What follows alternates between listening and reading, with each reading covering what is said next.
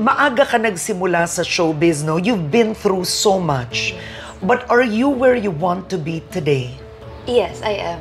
I'm very happy and I'm very content with everything that's happening to me right now. So, I don't know, I really couldn't ask for more. This is everything I've prayed for, everything I've fasted for the past how many years of my life here in showbiz. So, I'm happy. But you know, to our viewers, of course, Alexa is sharing this as a learning experience.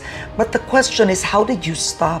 What made you stop? I'm still in the process of learning how to take care of myself and how to appreciate my body. Are you seeking help? Yes, I am. Oo. I am.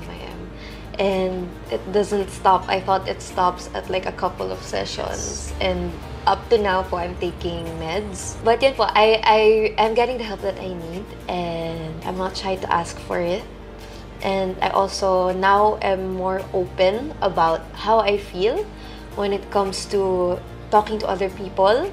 I'm able to voice out how I really feel, and if I'm not okay, I really tell people because it helps them understand me. And I think it's why your fans love you. I mean, I'm seeing it now.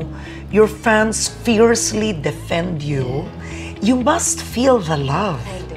You do. I do. And above all, by Jesus Yes. Christ. If I'm not able to give myself the love that I think I deserve, I am 100% able to get it from God, from my fans, from my family. And loving myself maybe will be the hardest part because I am my worst enemy, but Yeah.